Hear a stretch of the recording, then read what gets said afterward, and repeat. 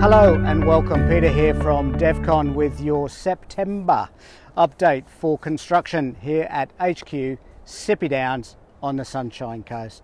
I think probably too much to mention has gone on this month. The series of 3 videos below this one will give you a little bit more of a detailed update for each individual building, but here goes anyway.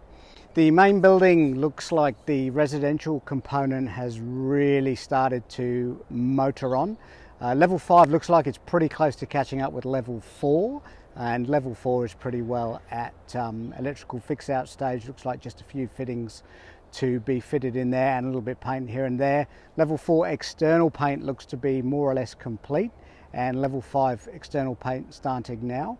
Some of the scaffolding has come down from the internal section. Can't really see it from here, but what you may be able to just see in the background is the very top level of scaffolding on the main building has been taken down.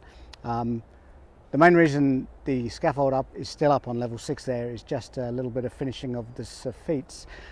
In Vallor, level 2 kitchens are pretty well in, bathrooms are pretty well in, looks like a little bit of tiling yet to be complete on there. Level 3, the kitchen's cabinets are in, the stone bench tops look like they're about to be delivered and ready to go in. Level 4 and level 5 sort of 6 weeks behind that, so really starting to motor on and catch up.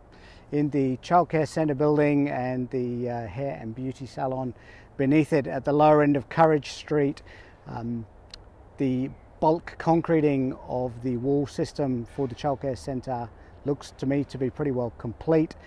Roof trusses have started to go up and it looks like they're fabricating a fair bit of steel work there for what I think is the outdoor playground. I'll check on this, but I think I'm right in saying that that is the completion of the bulk concreting work here for the project, which is a major milestone, and kudos to the guys to getting that done this month.